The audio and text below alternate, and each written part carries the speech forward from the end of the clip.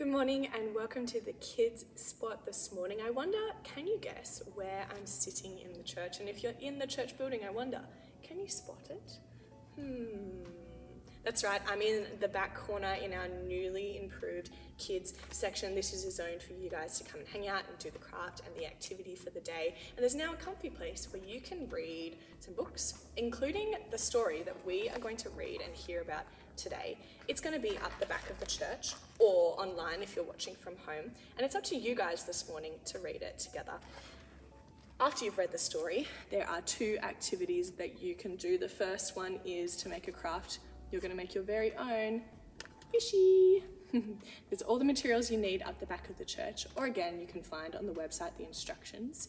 And some other instructions you'll find is for Montessori inspired activity. This is best for our little ones, our toddlers, age 2 to 5 kind of thing.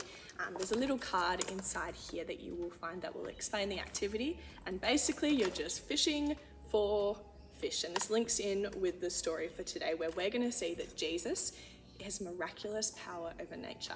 It's very cool. And you'll notice at the back of the church, they're on the floor at the moment, but eventually there will be a shelf. There's a bunch of other Montessori inspired activities for our little ones. For example, this one is about God's promise with a rainbow that has a book for you to read.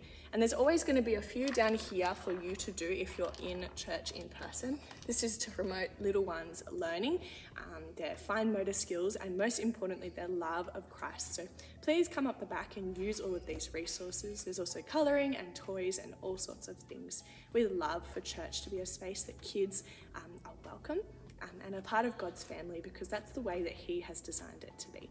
So if you're a kiddo this morning, what you're going to do is head to the website or down the back of the church and read the page of the book that is bookmarked while the adults hear the sermon. And then you're going to make your craft, your little fishy, decorate it, send me a photo if you want, and then you can do the activity or any of the other activities.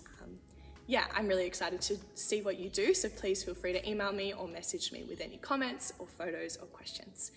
Let me pray. Dear God, thank you that you have created church to be like a family.